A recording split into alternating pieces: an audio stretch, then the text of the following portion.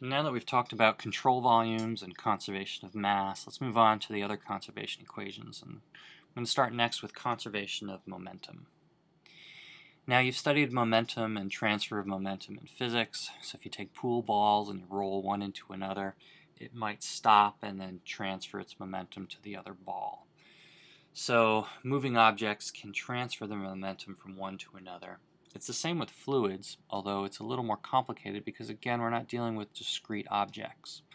For example, if you have a fire hose that's spraying a lot of water at a high flow rate, it can take 2 or sometimes 3 or 4 people to brace the end of that hose and absorb the force and keep it pointed in the right direction, because the water is going to exert a lot of force on the end of that hose, and it takes some big burly people to keep that in place. Similarly, we can use jets of water. These are called high pressure jets to do things like cut steel and concrete and aluminum. They exert a huge amount of force over a very small area if this is manufactured correctly. And so this is an example of a high pressure jet cutting steel. To call it a high pressure jet is actually kind of a misnomer, though. As soon as the water exits that pipe, as soon as it becomes a free jet and it's out in the atmosphere, it's actually no longer under pressure, right? By nature, it's not pressurized anymore because it's not contained in anything. You can only have pressure in a contained pipe or a tube or some sort of container that's holding the liquid under pressure. So as soon as it jets out, it's no longer under pressure. It's really the transfer of momentum from the fluid to the solid that provides that force. So it's not a pressure force. It's really a transfer of momentum. Okay, for conservation of momentum, we need to start it the same way we do with conservation of mass. Our first step is to set up a control volume. And then this is the equation for conservation of momentum that's in the FE handbook. In the textbook, it's quite a bit different, but you can convert from one to the other. I'm going to use this because it's in the FE handbook, and I think it's a little more approachable. It's a little more obvious what we're talking about. There's 3 terms here. On the left-hand side of the equation, we have external forces acting on the control volume. So these are all forces outside the control volume acting on it, on the surface of it. And notice that it's a vector. This is a vector equation, so we can rewrite this equation in the 3 directions.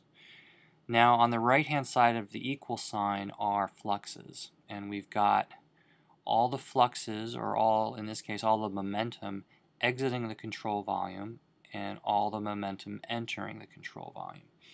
This equation just has 2 terms. You could have 3 or 4 terms if you have several pipes all coming in at one point, and you can just keep tacking them on. So these terms are flow rate times density times the velocity. And notice the velocity is a vector.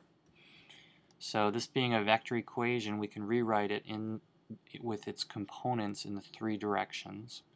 So the force now becomes a component, and the velocities now become a component. Keep in mind that the Q that's buried in there, if you substitute in V1A1 for that, which you can do, notice that V is the full V. It's not the component V like the other V. So when you start playing around with these equations, make sure you don't make that mistake, that you've got one component velocity, but then you've also got one full velocity. Okay, those external forces on the left-hand side of the equation, they can be a couple different things. One obvious thing is gravity. So the weight of the control volume or the weight of the fluid within the control volume may contribute. Pressure acting from outside the control volume onto the surface of it, that can be a force that you have to consider. And then the reaction force, the force that we're usually solving for, the force to hold something in place. So that's basically the theory of conservation of momentum. This one's easier to understand by example, so I'm going to do a bunch of examples now. Okay, so this first one, we've got a nozzle that's spraying water up into the atmosphere, and it's held down right at that horizontal seam that you can see there. And the question is, how much force, how much vertical force is required to hold that in place? And we're given the angle, we're given the surface areas, we're given the flow rate, we're given the weight of the nozzle, so that's the actual metal part, and then the internal volume of it, and then the pressure coming in, the pressure in the pipe. Notice that it's spraying into the atmosphere, and as soon as it exits into the atmosphere, the pressure is 0. Okay, so the first thing we do is define our control volume. Pretty obvious what we want to define. We've got two surfaces where we have flux crossing our control volume, surface 1 and surface 2. We can now write our conservation of momentum, and we're just going to use the z component because that's what we're interested in, that vertical anchoring force. And we've got two fluxes. We've got at surface 2 it's exiting, so that term is positive, and at surface 1 it's entering, so that term is negative. Okay, let's look at our external forces. We've got our anchoring force, which we're solving for, and I'm going to arbitrarily draw it down. I could draw it either way. We've got the weight of the nozzle itself. We've also got to consider the weight of the water inside the nozzle. And then there's pressure within that pipe. So there's a pressure force pushing upward on the control volume.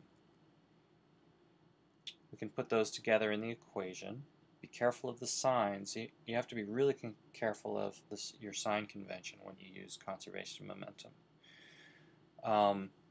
So the pressure force is upward, and the other three are all downwards. The other three are negative. Notice that I've factored out the Q. I'm using conservation of mass here. Flow rate in has to equal the flow rate out, so Q1 has to equal Q2. It's all water, so I factored out the density as well. And then we've got the vertical components of force. I'm sorry, the vertical components of the velocity. Now I've done a few substitutions here. The force of pressure is the pressure times the cross-sectional area. The weight of the water is rho g times the volume of the apparatus. And then I've inserted the vertical components. For one, it's velocity 1 is directly upwards, so there is no component to it.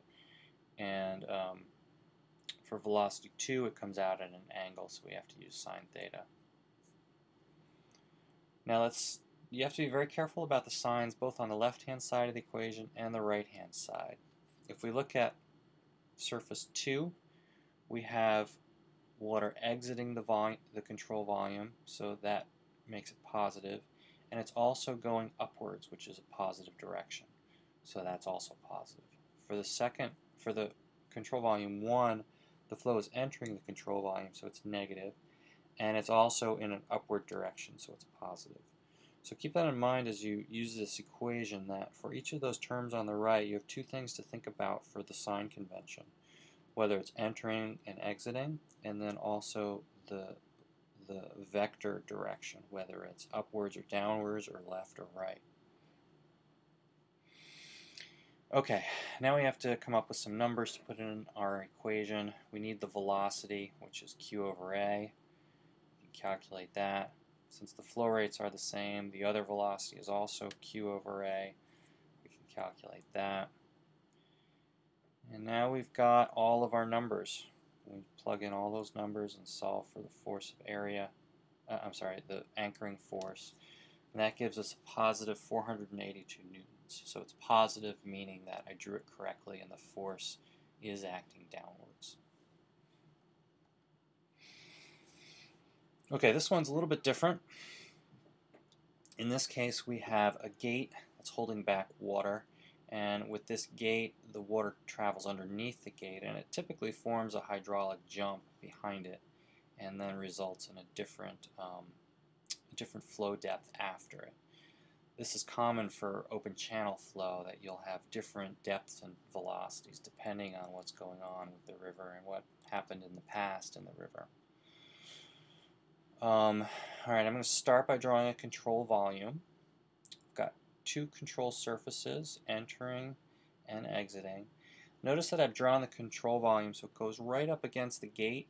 So now I can talk about the gate pushing on the control volume.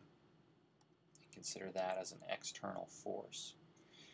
Other forces I've got in open channel flow, so I've got this column of water, or I've got a depth of water on the left-hand side, which is pushing on this. So I've got a hydrostatic force pushing on that planar surface, and I've got that on both sides. Okay, we're going to use the x component of the conservation of momentum equation. We can put in our forces in the proper directions. So the hydrostatic force on the left-hand side is in the positive direction, but the other two forces are in the negative direction. Again, I factored out Q and rho, and I have the two velocities. Now let's be very careful about the signs here again. So for surface 2, it's exiting, which makes it positive, and it's going from left to right, which is the positive direction. So that's positive also. For surface 1, it's entering, which makes it negative, and it's going left to right, which is a positive direction. We have to go back to chapter 2 to remember how to calculate the resultant force on a planar surface. If you remember, it's gamma HCA, where HC is the distance from the water surface to the centroid of the planar surface. For the first surface, that's 3 feet from the top to the middle, and then the area is 60 square feet. That gives us a force. On the other side, it's a little bit different. It's 2 feet to get from the water surface to the center, and it's 40 square feet, which gives us a much lower total force.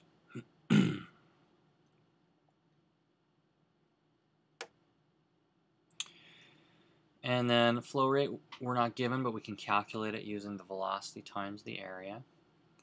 The second velocity we can calculate from the flow rate divided by the area. And we can plug all those into the equation and solve for the anchoring force. It gives an anchoring force of 5,280 pounds. And it's positive, so I drew the force in the correct direction. So the gate is pushing on the water, or in other words, the water is pushing on the gate.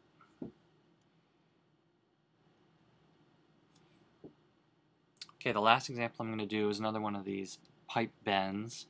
We're going to start by drawing a control volume. And notice I've drawn it to come right up to the pressure gauge, so I know what the pressure is on one surface, and the other surface is right where the water jets into the atmosphere, so I know what the pressure is there as well. Okay, so I've got two control surfaces where water is entering and exiting. Now we're given the anchoring force, and what we're trying to find in this problem is the flow rate. We're given the anchoring force in the x direction, so I'm going to use the x component of the momentum equation. Our only other external force is the force of pressure pushing on surface 1. So I've got my external forces with the proper sign, and then I've factored out Q and rho again using conservation of mass, and then I've got the horizontal components of velocity for the two surfaces. Now let's look at the signs again.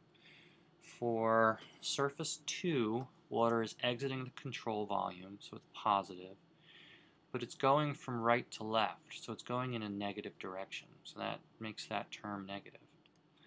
And then for surface 1, it is entering the control volume, which gives it a negative sign, and it's going from left to right, so that's positive, so that term becomes negative.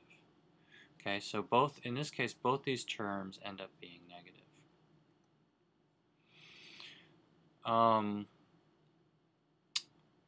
We need to solve for flow rate, and the equation I have there is given in terms of velocities, so we have to get rid of those velocities.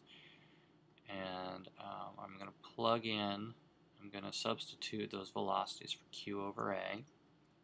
and then solve for Q. And now we have all the other numbers we need to solve this. We just plug them in and solve for Q. And Q works out to be around 7 cubic feet per second.